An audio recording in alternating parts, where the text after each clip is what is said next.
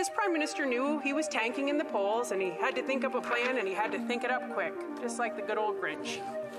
So he says, I know who I can exploit. I'm going to go to the leader of the NDP. He will never be in power, so I will make him an offer, make him think he has power, and that's what I'll have to keep myself in power. In case an election is called, this is how I'll do it. Every single day, I get calls. Why is there not an election? Why is there not an election? Why is there not an election? We are done. We are done. Everything has an expiration date. Every single thing. That Prime Minister is long overdue his. But he's in power because, you know what? This pharmacare bill is a big piece of it. So, the leader of the NDP signs a coalition.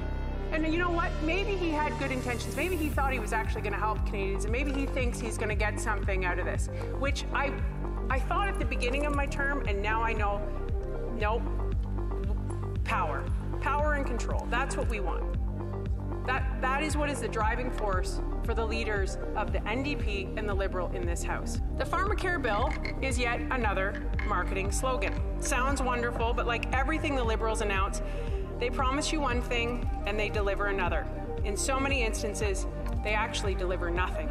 The leader of the NDP sold his soul for this bill, and it is sad because he's also sold out Canadians.